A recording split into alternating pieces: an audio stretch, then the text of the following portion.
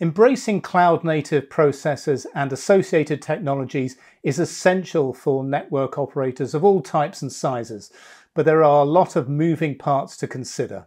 But to find out what telcos need to consider as they adapt to cloud-oriented operations, I'm talking today with Bejoy Pankajakshan, EVP and Chief Technology and Strategy Officer at Mavenir.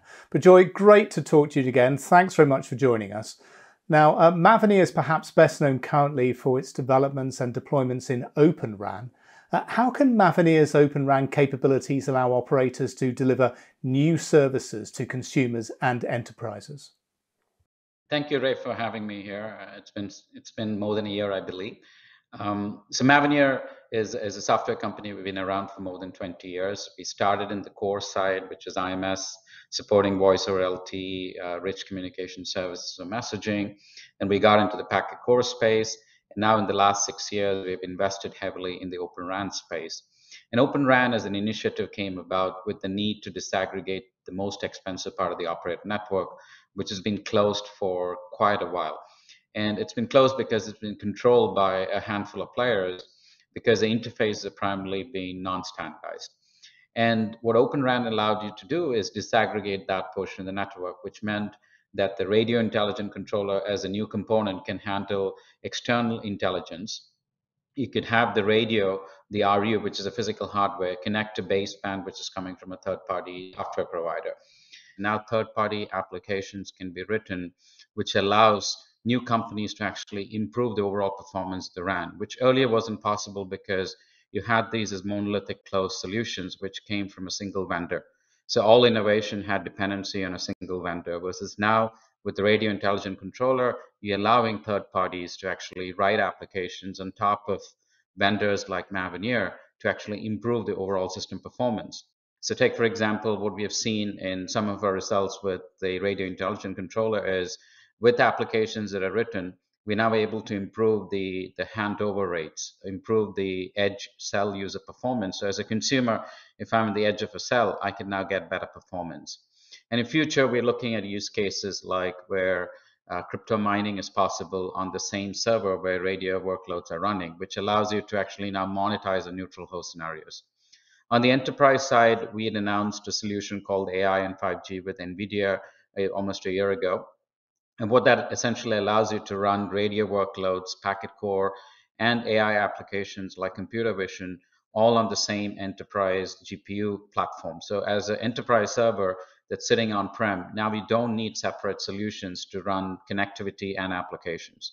So the same GPU that the enterprise is using for maybe computer vision application can now be used for cellular connectivity as well. And that's not possible in a non-Open RAN scenario because it would be built based on custom ASICs versus in this case, you're running on general purpose processors, be it system on chips or x86 from Intel, or be it the GPUs that come from NVIDIA. So as a solution set, it broadens the ecosystem, gets more players in, drives the innovation, and lowers the barrier for entry for new players and the total cost of ownership for operators.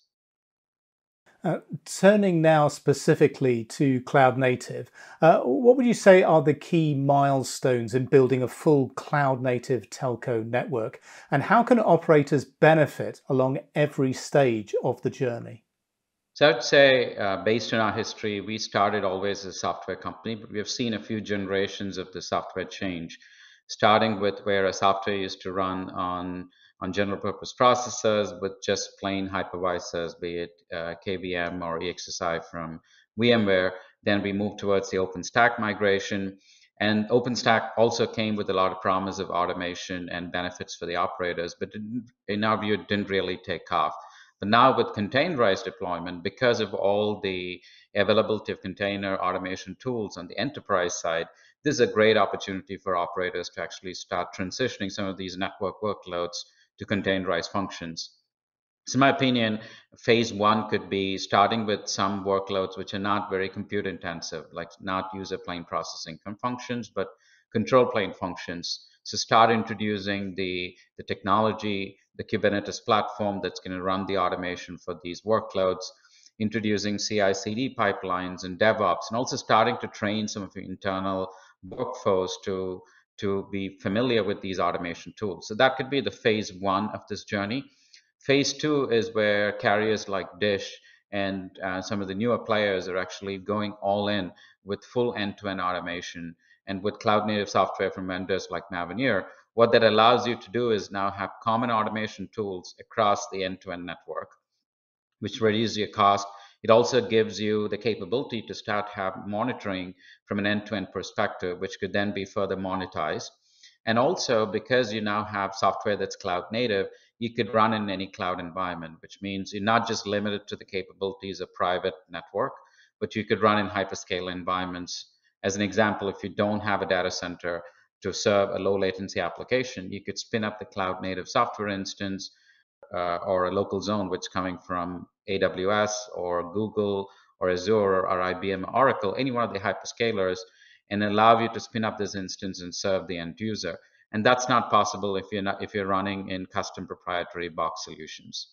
So, I mean, very different from how telcos operated before. What are the critical success ingredients in building a fully cloud native telco? I'd say look at it both from a technical perspective as well as a non-technical perspective. When you look at it non-technical perspective, you now are bringing in new players. For example, earlier where the full stack used to come from a traditional network equipment provider, now you have players like Wind River or Red Hat, Canonical, VMware, who are providing the underlying platform. So the commercial models that go along the support and the licensing model for it being perpetual or recurring revenue basis, that's something a consideration. As I alluded to earlier, the skill sets that the operator need to actually run these environments. Now it's actually a mix of the network and IT folks' expertise. So being able to merge these organizations, utilize the skill sets from both these organizations to run these networks is another aspect to consider.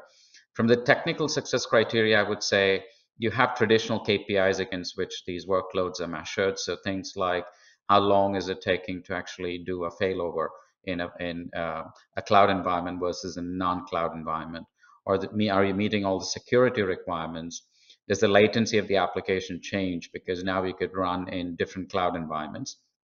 And finally, because the capabilities that you bring with the end-to-end automation tools and centralized inventory and management systems, you now have an end-to-end visibility of the network, which means that you could now look at doing further analytics and data that's collected from different parts of your network, which allows you to actually not just improve on the network, make it more reactive, but also look at use cases which can actually improve the customer experience. So network slicing in future, when it's implemented, it's actually going to be live later this year or early into next year because the chipsets and handsets now support it.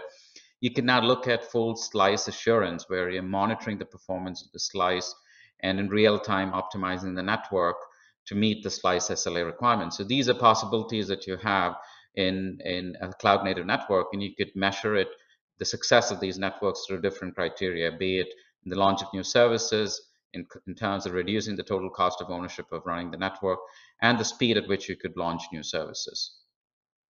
So it seems the stars are really aligning now around cloud native. What role has Mavenir played in the cloudification of the telecom sector, and how will the company expand such efforts in the future? So Mavenir, as I mentioned earlier, we started as a software company around 6 to 7 years ago. Our vision statement was changed to say it's all software, one network, meaning 2G, 3G, 4G, 5G network support, and run in any cloud environment. And this last part is pretty key from a cloud nativeness and telco network cloudification purposes, because this is essentially having software which can run in different cloud environments, be it private cloud that the operator owns, or hybrid cloud scenarios where part of the network runs in the operator premises and other parts of the network workloads run in a public cloud coming from a hyperscaler, or scenarios where the entire network is running within the hyperscaler environment. So as an example, just earlier this year, we launched a solution called Network as a Hosted Service. This particular case was with AWS as a partner, but it allows an operator or an MVNO player to actually spin up a full instance and run everything from the public cloud. And that sort of capability was not possible earlier with cloud native solutions. So solutions which are traditional closed box solutions could not produce this sort of agility and flexibility in running your workloads in different cloud environments. And taking the solution to the future is addressing some of the challenges or issues that needs to be addressed when telco workloads run in multiple cloud environments. And those are things like ensuring that you still have 5 nines SLA, ensuring that the security requirements, which are pretty stringent from an operator requirements perspective, are still met. The lawful intercept requirements that operators have to adhere to are still possible when you're running in this any cloud environment. And at the same time, being able to get the best price to performance ratio. So when a hyperscaler comes out with a new instance of chipset, be it Graviton, or a new hardware instance that comes from a hyperscaler like Google GDCE, you could still leverage the software to utilize all the tooling that's capable on this new device, a new chipset.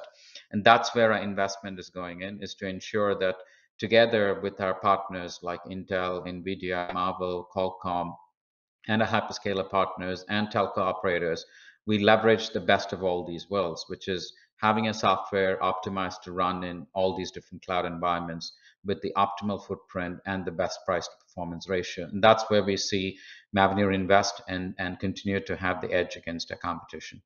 So, I mean, a lot has changed in the past few years, but it seems like there's still a lot more to come as well. So, Bejoy, thanks for bringing us up to date with developments today. Great to talk to you again, and look forward to speaking with you again in the future. Thanks very much.